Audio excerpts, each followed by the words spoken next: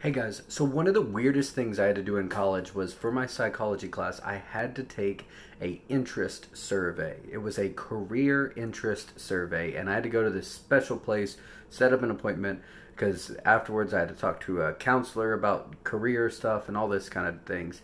But whenever you fill out this career survey, one thing that tells you is that it wants you to tell them how much you would like it from 1 to 5, whatever they list, but regardless of skill. Like, if I can't draw a star or even a stick figure, then, and it talks about, drawing, sketching different things, then if I would like it, then I should write a 5.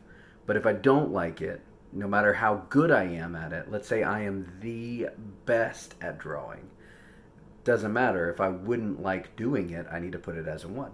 And so the interesting thing about this to me is, like, a lot of times whenever we go to a church, the pastor or somebody that's in charge of the teams and different things, they'll look at it and they'll say, what are your skills, and let's place you in a place that has your skills.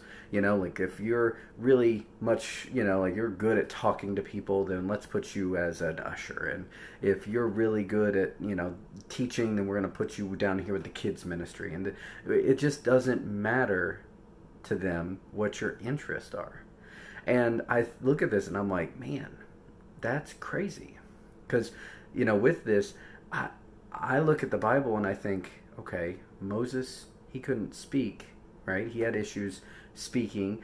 I look at Paul, and he was the best to go to the Jews, and God sends him to the Gentiles. I look at all the different people that God picks, and he picks them regardless of what they can do. Actually, he usually picks people that are unlikely to be able to do whatever it is that he's calling them to do, unlikely to be able to fulfill that calling, unlikely to have the talents that it requires from at least an outsider's point of view in order to accomplish it. So why do we look and limit ourselves by our talents instead of looking and saying, God, what is it that you know me better than I do. What is it that I would love to do?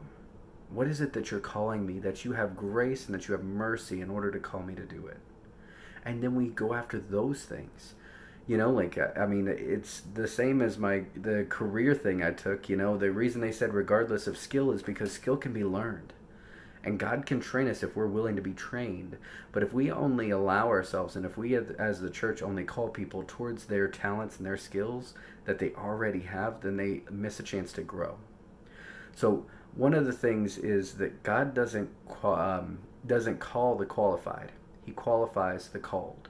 So if you listen to your calling, then God He's going to qualify you. He's going to give you the skills that you need, but you have to put your whole heart in following it, what it is that He's called you to do. So what's your calling? Thanks for taking a minute.